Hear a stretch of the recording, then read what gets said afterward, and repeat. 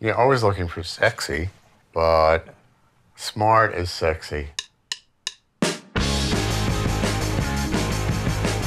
Danny was a catalyst for a lot of people. Lou Reed, Iggy, the whole Warhol gang. He seemed to be at the pulse of the underground. All of the bands that were in Danny's universe had a great influence. They were doing something that nobody else was doing.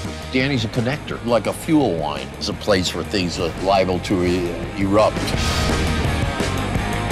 Here I was with this magazine. John Lennon said, "I'm more popular than Jesus." What did I do? Didn't have to put Jesus Christ on the top of the page. Those little things I do to make trouble.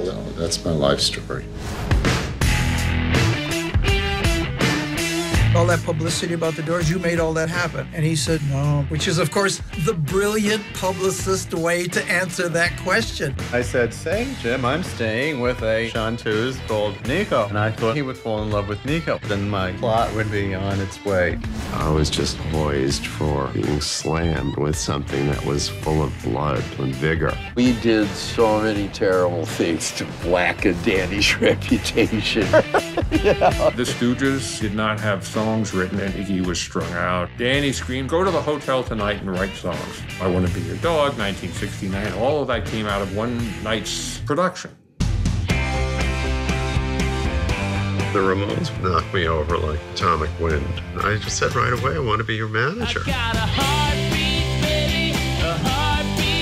This was a guy who would look at something that nobody else was really ready to see, and he'd say, this should be everywhere. How much power can you get out of a performance? That was the meaning of that revolution. He's been a handmaiden to the gods, some of the most important people in music. Life isn't long enough to see everything that happens. It takes more time than that when it comes to things that will endure. Nothing was ever the same. This music went on to take over the world.